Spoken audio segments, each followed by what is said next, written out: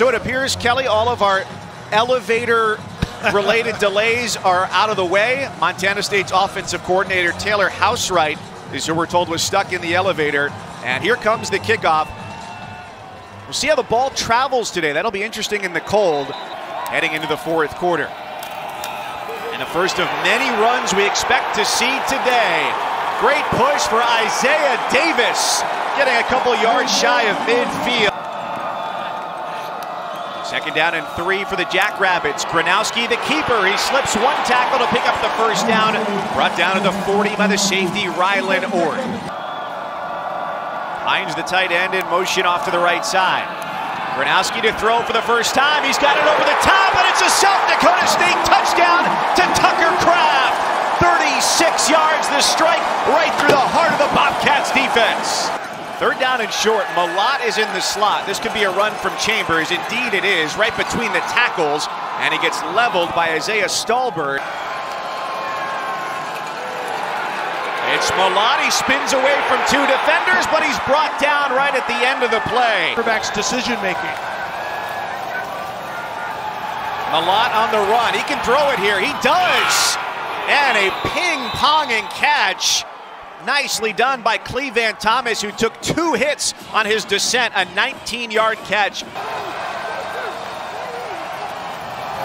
Malott to throw under heavy pressure into single coverage. Oh, what a catch by Thomas! Inside the 10-yard line. Flag is down as he reached out the right hand to make that catch. And his receiving core started to make the 50-50 plays. You see the pressure that South Dakota State tries to get on Malott, but if you don't get there, this is the result, man.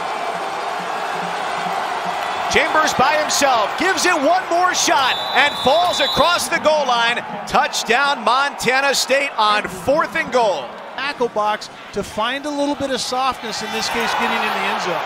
Ball gets loose on the play. Blake Lesnar, the kicker, is trying to run it, and he gets pushed out of bounds around the 5-yard line. Obviously could create ball security issues. 2 running backs in the backfield. It's a throw to Jaden Yonke.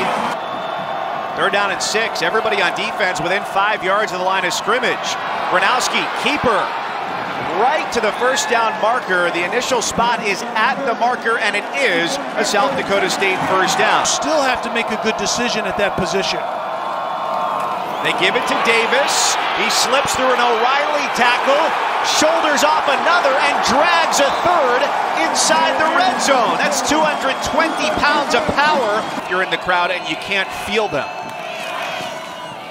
Gronowski gives it off to Davis again on the 10th play of the drive, and he just keeps on falling forward.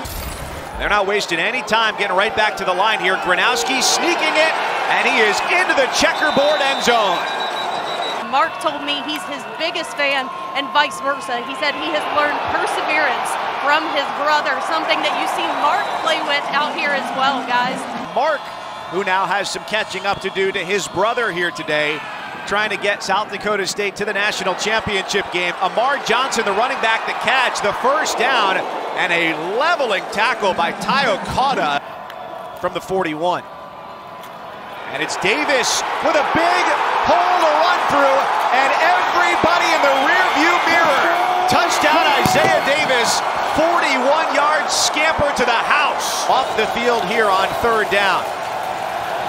Malott had time, and then all of a sudden it was wiped away. On the ground currently. Gronowski flings it up the sideline. Tucker Kraft, who's already caught a touchdown, grabs that before he goes out of bounds. Here's Kraft. The tight end goes under center and gets the push for the first down.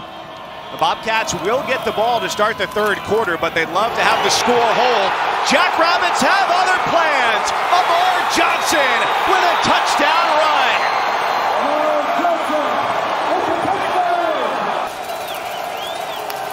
Bobcats here, if they can get something going, could double up. They're going to get the ball to start the second half, and Derek Snell goes high. They started the game with their 2-quarterback system. Sean Chambers went to the locker room, has not returned since the first drive. A dart down the middle, pass complete to Robbie Alston. That's his first catch of the day at 28 seconds and all 3 timeouts.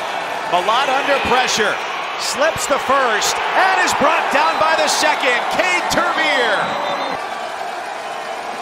Last play of the first half, Glessner from 37. And it's a low kick, but it is good. And that gives Montana State 9 at the break. They'll get the ball to start the third quarter. Your official online home for all 90 NCAA championships. South Dakota State right back to it, and a big play to start this drive. Jackson Yonke, his first touch of the day, and it's into Montana State territory. A Mahomes-esque throw on the angle there from Gronowski as he lowered the arm, and now hands off to Davis, bowling his way through defenders and staying upright to get the first down to the 30-yard line. Knocked off North Dakota State back in the middle of October on the road. Looking for a rematch, which would come in the championship game. The rare third down, 7 yards to go, and Jackson Yonke sinking into the frozen turf makes the catch. All Missouri Valley Football Conference on the left side of that offensive line. It's floated to Johnson, and there's nobody in coverage. Another Jackrabbits touchdown. That one the easiest of the day. Quick throw, and it works. Jaden Yonke. You are married to the profession. You are married to the team and the game. John Stiegelmeier has made a happy life out of both. And a great day for his South Dakota State Jackrabbits. Derek Snell on the return here for Montana State, barreling his way up the sideline. And this, if there's going to be a comeback, is what the Bobcats need here. All of FCS or FBS, just a yard a carry tonight. And part of the problem, as Caleb Sanders there swallows up Malat, you see him scampering there like a cartoon character starting to run. Normally makes, without a question. Glessner hit from 37 to end the first half, and this try from 36 is good as well. Comeback effort as we start the fourth quarter, and Tommy Malat goes backwards. For Montana State to go for it on 4th and 7. Yeah, it would certainly. Well, there you go. And they draw up something that fails. Instead of straight up going for it, they tried to fake the punt, and the Jackrabbits, as they have been all day, were ready. Over, and South Dakota State takes over near midfield.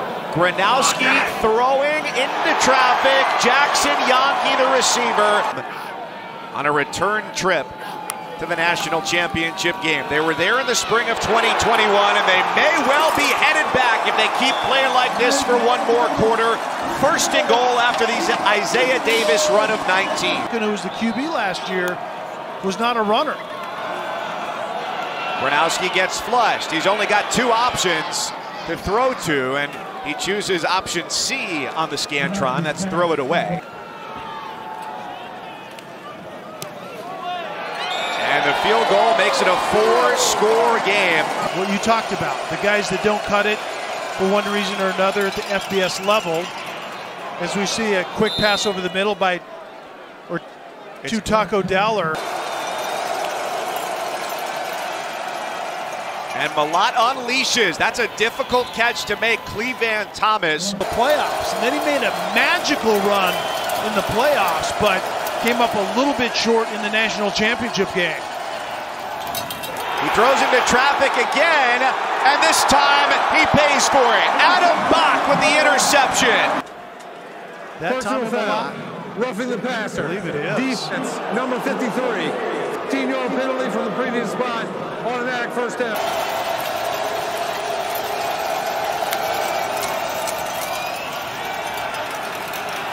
Malat on the scramble from 10 yards out, and he's plunked out of bounds by Isaiah Stallbird. Malat veers left to the 5. He's got room at the goal line, and Tommy Malat has a Montana State touchdown. Cleveland Thomas in motion. Austin running, he throws to the end zone, and it's knocked down. But 2 very good fan bases, as Taylor Davis talked about. And the largest crowd they've ever had here was back in 2019. So That's why that South Dakota State can go on the road and win in the Fargo Dome earlier this year. And so the rematch in the national title game is going to be certainly something to watch. Austin had plenty of time, but he did not throw it far enough. Coy Steele this time making the catch, only his second of the season. Entire program that just wanted to take one more step past where they were a year ago, and here they have done it. And the Dakotas are going to be front and center in Frisco in just a few weeks for a national championship opportunity.